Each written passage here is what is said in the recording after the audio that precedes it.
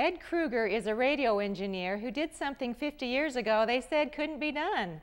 He designed the first radio network for the entire New York City subway system. It was thought that since the trains run underground, radios wouldn't broadcast there. But Ed, who worked for Motorola at the time, figured out a way to make it work. Originally, the subway and the subway police needed some communications, and underground communications had never been done before. So when I say we, Motorola, got the contract, and the industry said we could not do it underground, but we proved them wrong. We did it underground. Okay, now excuse my technological ignorance, but doesn't radio mean there's no wires? So you were running wires down there? Well, we ran wires, and it wasn't a wire, it was basically an antenna. But anyway, the Transit Authority had the 5th largest police department in the country, underground. Underground? Yeah, on the trains and in the stations, which are all underground. Were you ever worried that they were right, that it couldn't be done? No. You knew it could be, huh? Yeah. How did you show them how you had designed it? Did you make a drawing? In 2 instances where there was multiple subway lines above and below and all that, my modeling experience helped out because I built models of those 2 stations. So you built a model train to show them how the subway system should be wired? In two instances, yeah. Oh, wow. Well, will you show us your model trains? Sure. All right. Just anytime.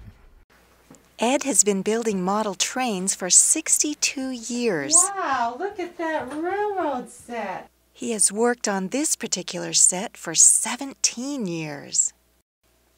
With his radio engineer background, Ed designs pretty sophisticated electrical systems for his trains. He belongs to a model train club in St. George that meets each week. He uses his memories of trains in New Jersey as a child to design his sets. At the end of World War II, Ed had a unique experience. He flew over Tokyo in a bomber supposedly loaded with an atomic bomb while the Treaty of Surrender was being signed on the battleship Missouri. Much later, during his career at Motorola, Ed helped design the specifications for the base antennas for the new device called a cellular phone. And tell me how you participated in the cell phone industry coming into being. Motorola has what they call an antenna farm, where you design antennas and how they propagate. And when they check in the propagation of an antenna, we bring in engineers from around the country. So I did the propagation studies for cell phones. Well, so you are one of the pioneers, though, in the cell phone industry. Yeah. Ed helped design the radio and cell phone antennas on top of the World Trade Center. He insisted on another base location in New Jersey, which ended up being the only police and fire department antennas operating in the region after 9/11. Ed eventually became Eastern Vice President for Safety for Motorola. He and his wife Jean retired to St. George in 1988.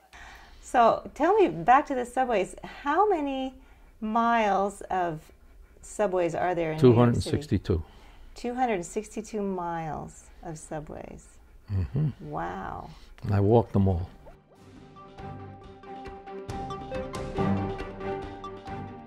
Ed Krueger is one of those people who make us say, "You did that?" We're glad he chose to retire to Southern Utah. If you know someone who has had amazing experiences, call us at Sun News 435-879-4274 or visit southernutahnow.com.